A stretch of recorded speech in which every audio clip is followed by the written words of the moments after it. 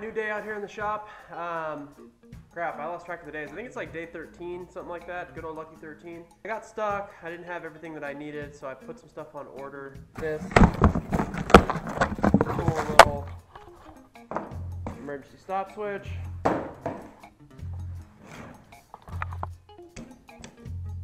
And it is pretty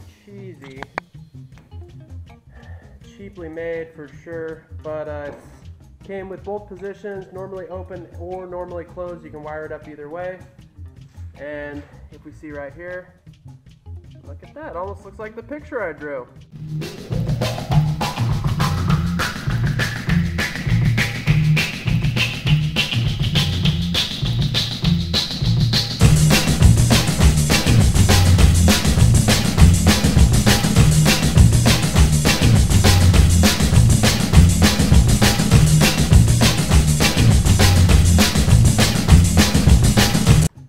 Got to figure out a good spot to mount this sucker up where it's not going to get bumped too much.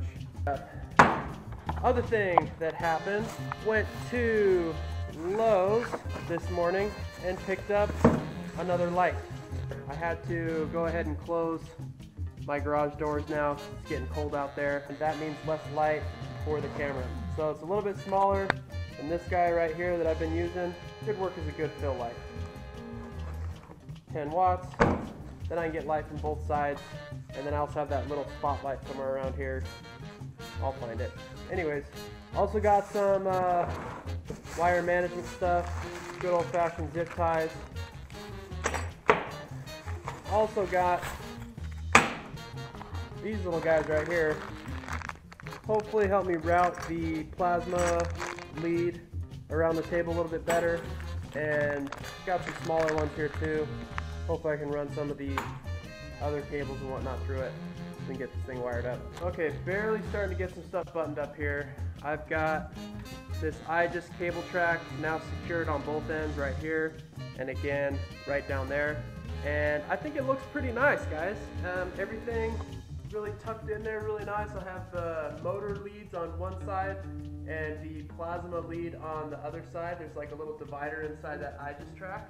So I have the whole gantry now pulled all the way to this far end of the table. That way, make sure that all my wire leads going back to that corner have enough length on them.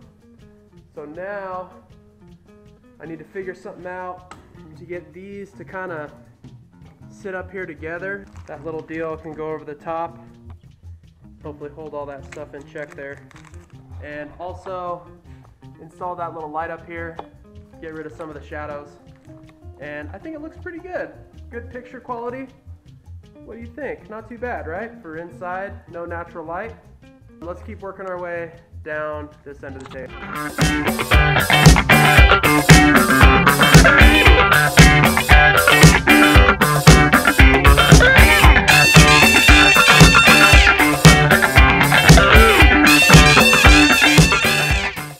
Have built your own plasma table before or something with this IGES track chain, something like that. It's IGUS is all I know. Anyways, it actually sits in this track right here. So you may be wondering why I've got it lined up all the way off the end of the table this way. And it's because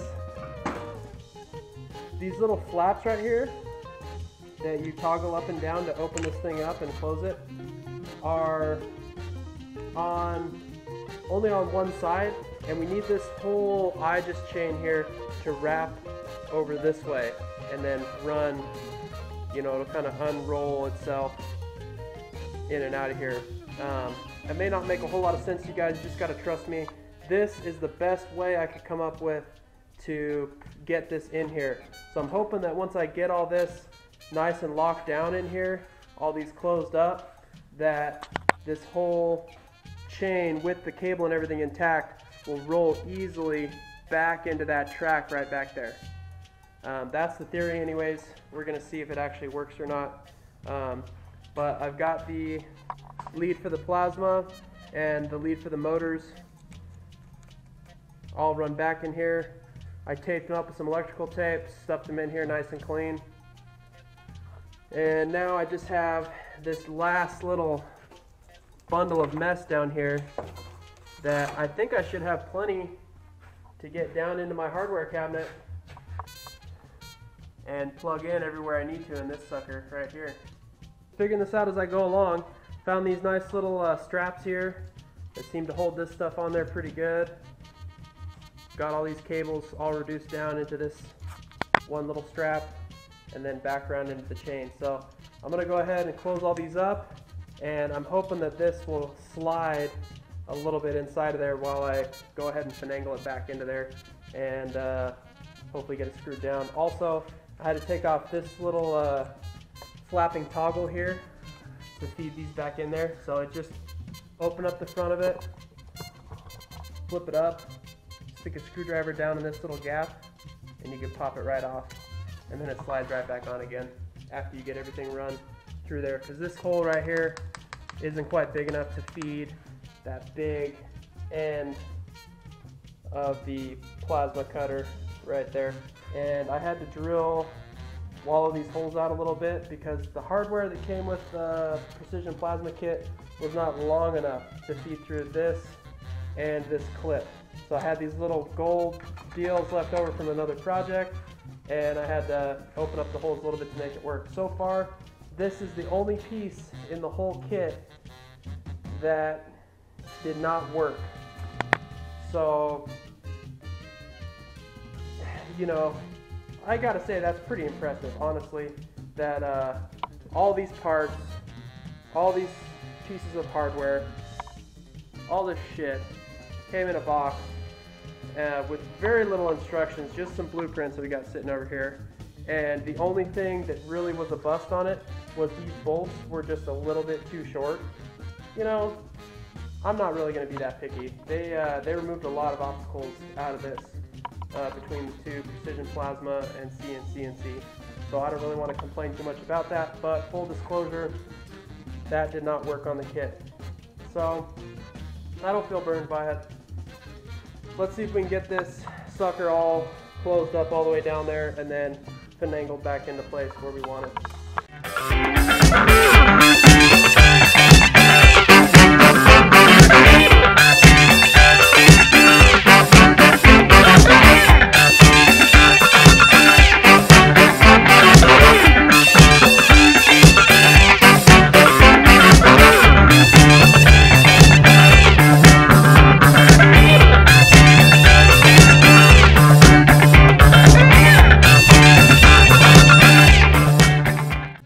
Have this all wired up. It's looking really neat and tidy. I think I'm all done, and I do a quick test cycle of the gantry right down here.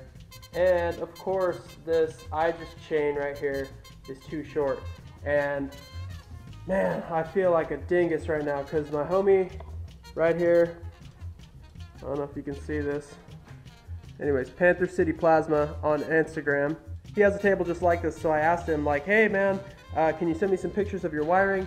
And he sent me some pictures in a DM, and he told me even, make sure that you leave enough of that chain slack in there for the long side of your table. So I was forewarned, and I just forgot out here. But let me show you what we're talking about. So this chain, I already screwed it down right here at the end, and I was all happy thinking I was done. But what happens here is at the end, before it cycles back, the gantry runs into it. So I need to cut it loose down there and slide the whole thing backwards to give this a little bit more chain to roll up behind here. You know, shit happens.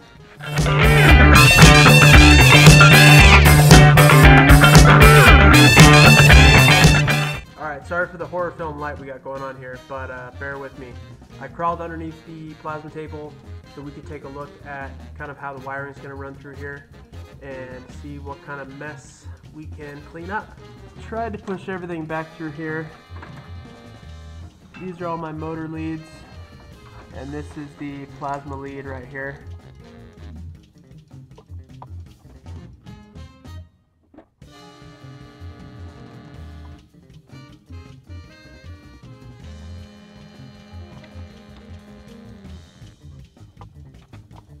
And there you have it, guys.